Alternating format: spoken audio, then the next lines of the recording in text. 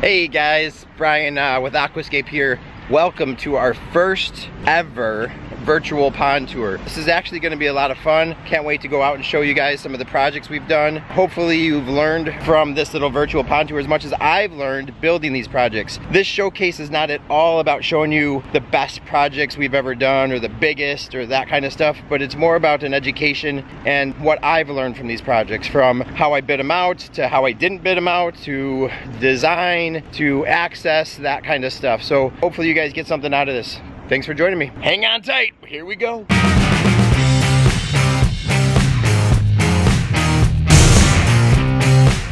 All right guys, we're at stop one. What you're gonna see throughout the entire day is kind of a representation of what I love so much about ponds and backyards. I love front yards that are well maintained. They don't look better than the Joneses, they just look nice. And then when you come into a backyard and you see this, it's just a shocking change. Like, how on earth did this happen back here? Really cool pond, definitely a rec pond. We actually even put in some stairs here that kind of go down into about 4.5 feet of water. There's a slate bottom floor, which is easy to walk on.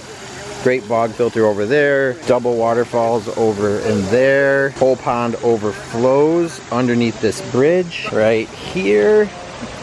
As you could hear, you discover another waterfall that looks like it just goes into a big wide section of stream, but this is actually a 15-foot by 12-foot, 10-foot bog filter that sits here. So 2 bog filters on this pond, all going into about a 4,000-gallon rainwater harvesting system. Bridge leads to a sunken patio that gets you up close to these waterfalls, and then just a different vantage point of the pond. So this is stop one. I'm excited to do this all day. I love going back to see past customers, and I'm gonna take you on the journey. Unbelievable. Here's the advantages to a pond in full sun. Look at the crazy amount of color. You cannot pull this off in a shaded backyard. Just amazing. And I'm not even sure, like the waterfalls, look at even moss growing all over the rocks. The black-eyed Susans, the phlox. And you wanna see something really, really cool? So you got the cattails, but check this out. And then this is an elephant ear that's planted up in the biofalls. Look at the enormous size of those things. That is a 24-inch boulder sitting below it, and those are probably 30-inch leaves. Just crazy. That biofalls is like putting those elephant ears on a giant fertilizer tablet. So I'm always super impressed with the whole yard, and it's not even the best part. The best part is actually the fish, the deck that Terry built, the view obviously from inside the house. Look at the reflection. How awesome is that with the color? The gazebo. I mean, they are living the Aquascape lifestyle. This is only stop 2. All right, guys, this is stop 3. This is a project we built like 3 years ago. I've been in contact with him quite a bit. You know, he calls and asks about fish and plants and that kind of stuff, but haven't been back here really since we built it. So I'm super excited to see what it looks like, and oh, this is awesome. So the best customers are people that love gardening, and I'm not just talking about vegetable garden, but you can tell if they've got a vegetable garden, they're probably into other parts of gardening too.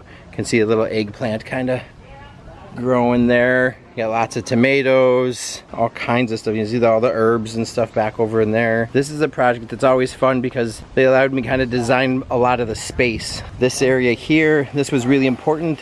They wanted an outdoor seating area screened in, and they wanted a fire pit. And so, like always, we designed the waterfall for them to be visible from inside the house, but then sitting by the fire with the sound of the waterfall in the distance in the fall is great. And then they have this fantastic room to sit in and enjoy the pond. I think they've done an unbelievable job. To me, what makes or breaks every pond is 100% the landscaping that comes in afterwards, and they're doing a terrific job. I love like all the little ground covers, the different sedums that are now creeping in between stuff. And this is only its 2nd year, so imagine as that Japanese maple there, this gets bigger and bigger and bigger. You can tell the difference between an experienced pond owner and a new pond owner based on how many water lettuce and how many water hyacinth they buy in the beginning of the year. The lilies look fantastic, the fish look great. There's babies darting around all over the place. So you can tell it's a super healthy ecosystem.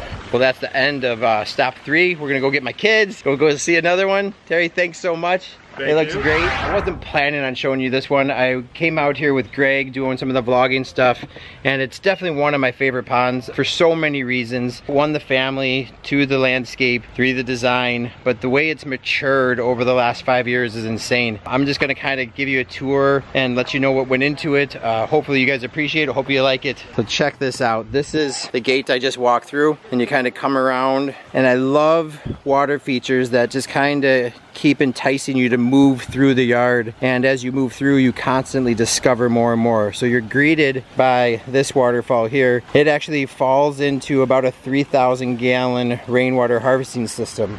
Water comes down through that downspout. There's our first flush, comes over this way. He's got a booster pump that sits over there. This was actually inspired off of my pond. You can see the stone steps that come in. Grandchildren kind of get down in here and play. It's a mini version of mine. What I was talking about before is the water actually entices you to come back in here, so you really want to see where it comes from. And so as you come into this space, which is just epic, right? Big solid metal roof, all the lights, the ceiling fan, and then the view from here is great. So we went with a flagstone patio here, and then here's their pond. Now originally, this was just supposed to be one long meandering stream, and I asked Rob, I said, hey, last chance to make a pond, and he said, well, how much harder would it be? I was like, a couple more scoops with the bucket. To get this stuff to cantilever out over it, we just have wall stone, just like a unilock type material that's right on top of the liner, and then that sits on top, giving us that clean cantilever edge. So love the pond. Again, the landscape is insane. And we get this really cool waterfall kind of over into the distance.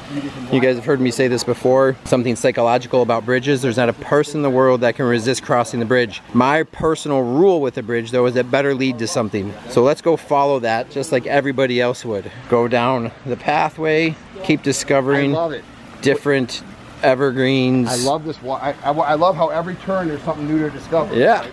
And look at Abby, you know, right in the water right there. So great little waterfall, not little, kind of big, got a 9 PL on it, combination of moss rock and weathered limestone. This is a cool little rock with a hole in it that just gives us this little bubbling rock look over here. But we've got a spillway there and a biofalls over there. Genius in the way it's all hidden with the cotoneasters coming over the side, some juniper, some creeping jenny, just to give it more of this spring-fed look over there. Some of the challenges with this are obviously, you know, as we were excavating, where do we put all the dirt? Well, luckily they had all this, but we had to maintain drainage over there. So there's a pretty massive retaining wall that holds all of this up. On the other side, it continues to slope. As we move through here, the pathway led to their fire pit, and this was the end. And so I always like these kind of quiet areas back over in here. But the more they sat over in their campground themed fire pit area, their eyes went that way. And so we built this a couple years ago. And so this just has a really cool view of a big waterfall. Now the tricky part with this waterfall is their natural drainage from their yard started from the other side of that fence, moved down through here and this way. So this waterfall here has a 600 gallon reservoir in it, just enough to keep this thing moving whenever they want, but it accepts water from drainage through this dry stream bed we put in. And when we do dry stream beds, we try to make them look like their biggest regret was they wish they got them running. So we've got some massive, massive boulders in here. Water comes through there, comes through here. He says when it's raining, this thing is raging with water moving through it. Another big cool stone bridge, and then this moves all the way down and around. Now once again, you can see a little bit of a bridge over there. So now you wonder, how do you get to that? The mystery continues. So we move on this way. It's my son trying to figure out the drone. How many people do you know have a teepee, an actual authentic teepee in their backyard? So you come back here, you discover this whole thing, and it's not just a facade, it's real. So they actually come in here, and I wish you guys could smell it, but they come back here, they can take naps. They actually get fires back in here. You can kind of sit back, relax. It's just a super cool setting. So he puts this up and takes it down every year. Then you see another pathway. When you see a pathway, you want to know where it goes. Kind of comes around, comes back up through here, leads you down to that dry creek bed, or eventually back down to this bridge. Now we get another different view of that dry creek bed. Some more cool evergreens, dragonite pine. Pathway comes down to another bridge and then full circle back to where we started. And that's that pondless area, rainwater harvesting area we started. And you got to discover now more of this part of the pond as we went. So hope you guys like this one. It was a challenge but a fun yard, and when you get to work with creative people and they share the same creative outlook you do on things, it can turn out really cool. Every project is made or broken by the landscape that comes in, and Rob and his wife Colleen have done an amazing job. On to the next one. This is one of my all-time favorites. I've known Peggy for, gosh, 20 some years. They brought me out on this. They were gonna build their dream home. We originally built a pond for them. The thing was like a 6 by 8 foot pond. Dave Kelly actually sold it. Peggy and I really hit it off, and then they wanted to make it bigger. And I said, well, if you guys are moving in a couple years, why would you spend the money to make your pond bigger? Why don't you save it so we could do something really elaborate at your new house? And she was floored that I would say no to a paycheck. Well, she called me back and said, when we move to our dream house, what do you think? And I saw the big slope. You can tell I just walked down some stairs, and anytime you get a walkout basement, you get a slope to work with. And so here's what we created. We have an amazing aqua blue pond. They love these aqua blue boulders. And so we have a fantastic pond. It's about 35 feet from this edge to that edge. Pond's got an awesome shape. I love the size of a lot of the rocks. It has a vanishing edge, and it has really a true vanishing edge because just on the other side of this, there's a huge ravine that goes down. So the pond really just disappears. There's the waterfall. Still the same piece of wood that's been in there now for probably 12, 15 years. But to capture all the water off of a 70-foot stream and a 35-foot pond means I had to do a pretty big reservoir. And then my favorite part is, of course, the stream. The stream's just absolutely incredible. And it's incredible not because of so much of what we do, is carving the boulders and all that kind of stuff, but it's her green thumb and the way the plants come in. So if I were to say to pay attention to anything, don't pay so much attention to the rock placement, but look at how the plants absolutely make this project. Little hidden falls over here. The reason I wanted this waterfall here is because, if you didn't notice, this is a land bridge. So the water actually comes down, disappears through a tunnel, and then reappears over here. And a bridge needs to lead to something, which is the sitting area over here. And so when sitting over here, you discover different angle of these waterfalls. And then as we move up the staircase, we discover more waterfalls, or down the staircase. And every time I'm here, I remember vividly, and these are just learning things that I've picked up over the years, but I remember vividly dealing with the general contractor for the construction of the home, and he had zero confidence in me trying to pull this off and build this thing at such a young age. And he really didn't want me to do it. He wanted to do it himself. A guy that builds homes, building ponds, go figure. But afterwards, he apologized and said this is some of the nicest he's ever seen. The one thing I did learn about this project is aqua blues are really hard to work with.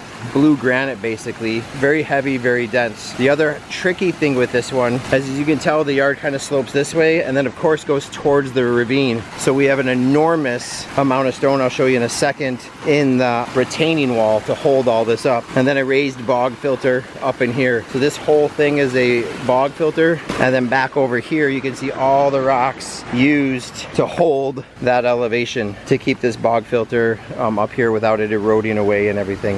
And so because I have a great relationship with Peggy and try to maintain great relationships with all of our customers, I remember sitting over here saying, Peggy, with that big ravine that we have back in through here, it's hard for you to see anything from up in this spot from inside your house.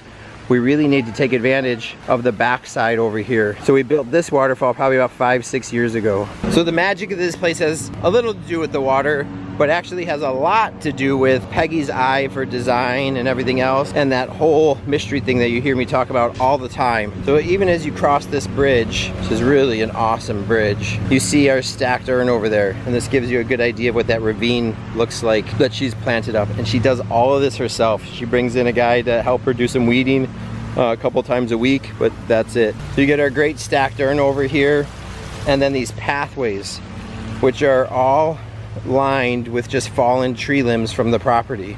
And every place you look, there's some kind of whimsical little piece of art, and I love the attention to detail. So as we come over here, it was really important for me to do some kind of stepping stone across this pathway. And so we've got this great little stream. From over there, basically all you saw was this waterfall. But once you've gotten over here, you discover that you've got this great little kind of upper pool, and it's usually just loaded with frogs. But the water quality looks pristine. And let's get down in here and give you guys a better look. So nothing really too fancy. You know, we took advantage of some of these flat rocks to create some different sheets.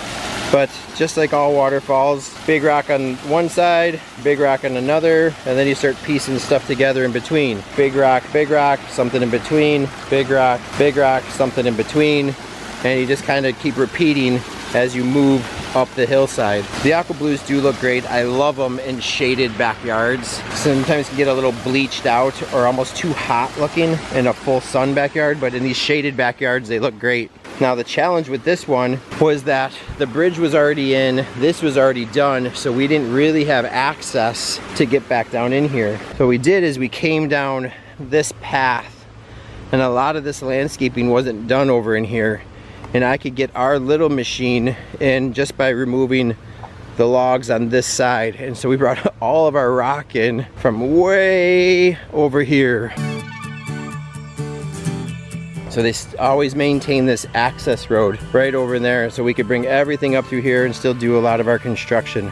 Every time I come out, there's additions to the garden. And you could literally spend probably an hour here walking around and just focusing on the detail of the little things she does at the farthest reaches of her property. I mean, look how far back the house is now. Can you even see it through the woods? And then as you get closer back into the area, you start hearing that sound of water again.